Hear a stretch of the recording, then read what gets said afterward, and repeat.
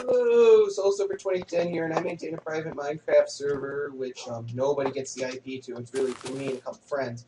But I wanted to show you this. This is something I've been working on, as you can tell. It's kind of an execution chamber style deal.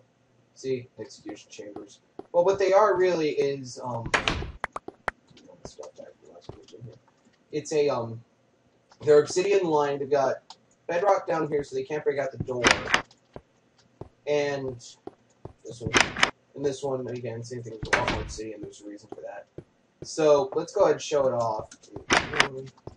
Oh yeah, and then there's this thing that people offload all their stuff into, and a back down here for a minute, and a just an obsidian lined with bedrock door, jail cell.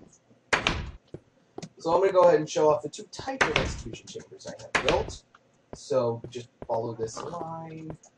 And in here, the first one is lava based. So I'm going to go back down here, kill myself. So I have items to show. Both are also designed specifically to destroy any items that the person may or may not have had. They're all three are TNT proof. Everything's TNT proof. And yeah. So basically, grab one lava block.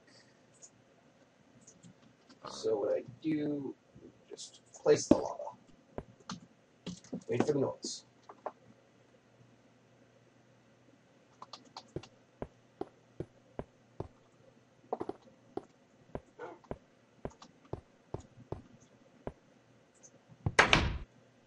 And it does not seem to be destroyed.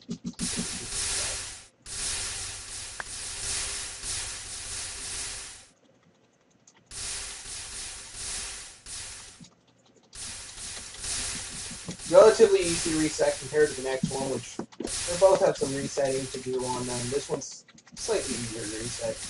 This is a rather fun one. So that is death trap number 1.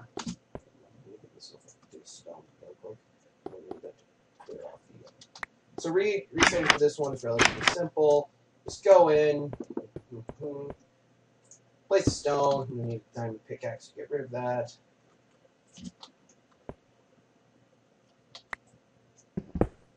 And as you can tell, the stuff's still burning, but I don't think it's collecting.